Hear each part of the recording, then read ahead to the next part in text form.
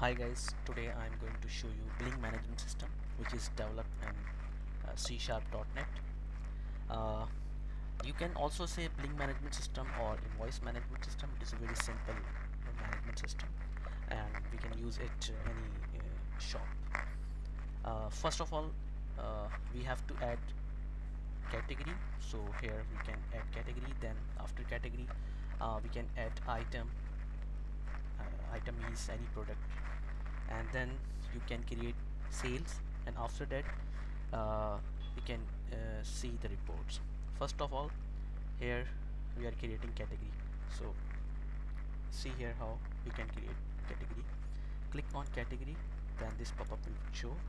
Then you have to give category name. This here I'm going to give category A, and add category.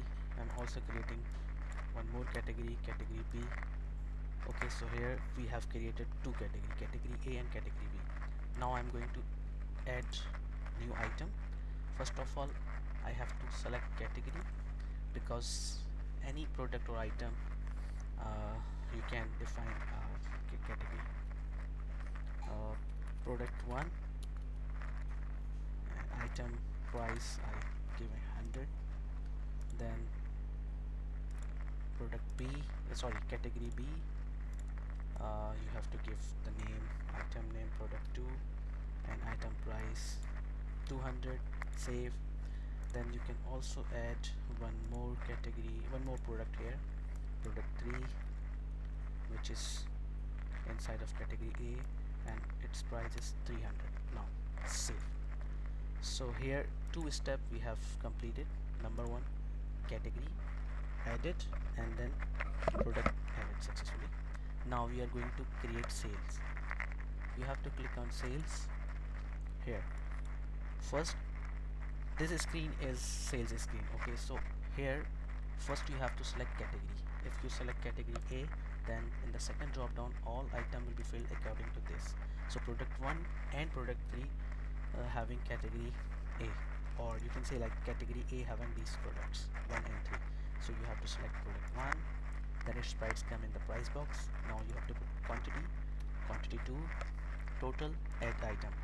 So once you click on the add item, this product with price and quantity will be added in the list. Then I'm going to create one more item here.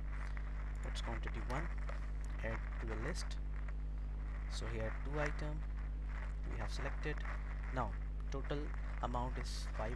If we are going to discount anything, where we are going to give any discount, we will write here 100 rupees, or if we are not giving any discount, so you can write only 0. Net amount is 500 and customer is paying 500, so you can put it in paid amount and click on save. Once you click on save, then a message will come.